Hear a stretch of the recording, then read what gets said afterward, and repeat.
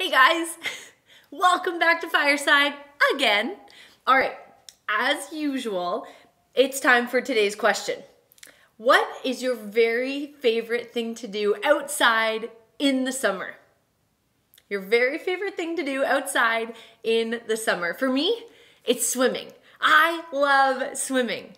For you, it could be hiking, playing with friends, hanging out at the park, whatever you love.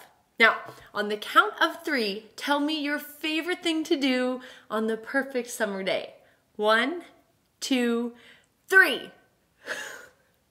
Oh my goodness, that was so many things. I love that. Well, this week we're talking about adventures, and it's crazy. Somehow, we're almost halfway through ours this week. We're looking at all of the things that we need to have in our backpack as we learn to follow Jesus and shine bright to the world around us. And as we figure out how to do that, we've discovered 3 things so far. See if you can remember. The first was, that's right, love. Do you remember our little keychain? We learned about God's love as we look at the life of Jesus and how to share it with others. The second was joy. My poor little orange is gonna get squished in my backpack. But Jesus, he brought so much joy into the world, and now we get to share that with those around us. It's pretty awesome.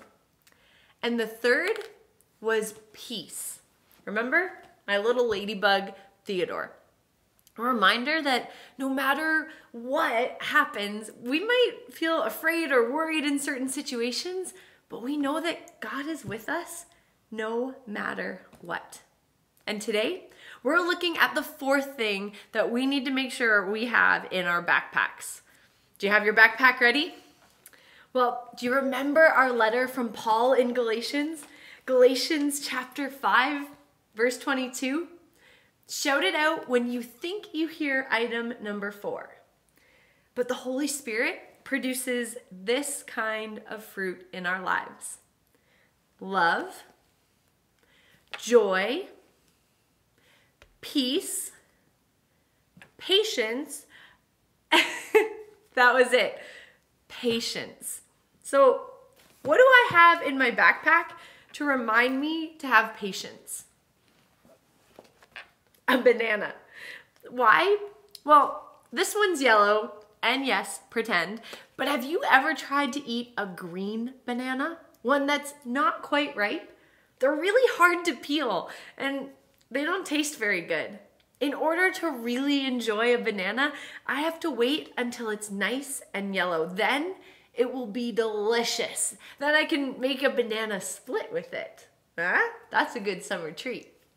Patience? It means the ability to wait or to continue doing something even when it's really hard, or even to suffer without complaining or becoming annoyed. That's not very easy. Can you think of someone who you know who's really patient?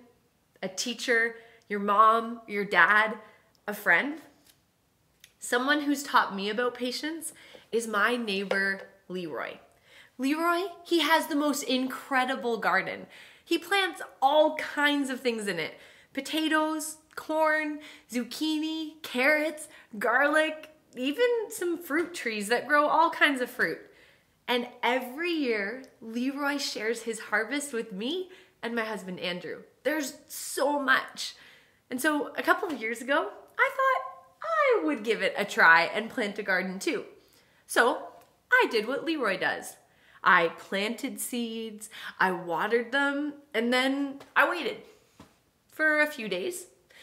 But things took a bit longer to come up than I wanted, and to be honest, I kind of forgot about them. Before I knew it, my garden was full of weeds and no vegetables, and I gave up. Unlike Leroy, I wasn't patient. I wanted to have potatoes and carrots right away. But Leroy, he's learned that gardening takes a lot of time and a lot of weeding and a lot of patience. And let me tell you, it's worth it.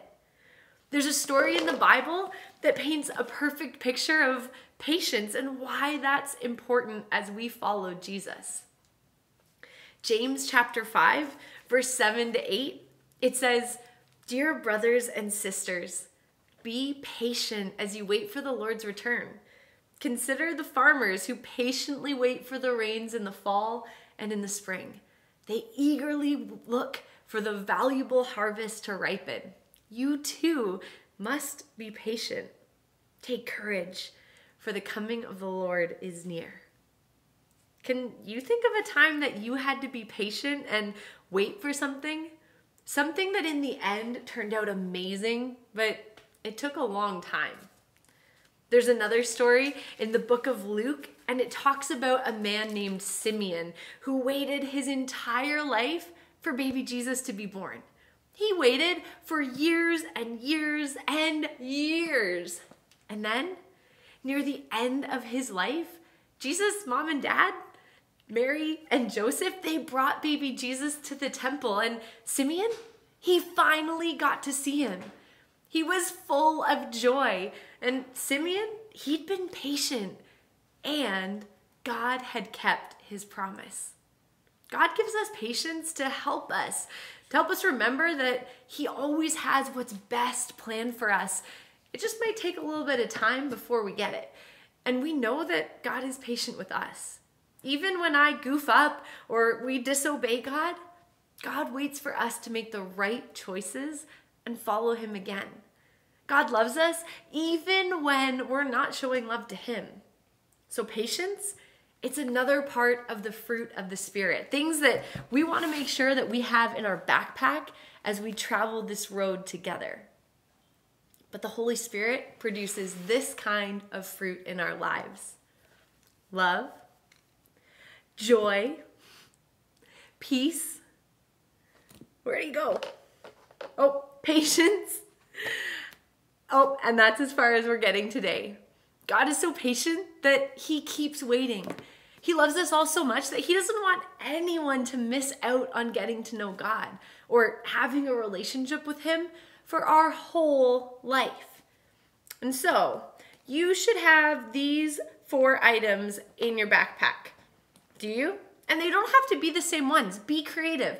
Find something that reminds you of love, of joy, of peace, and of patience.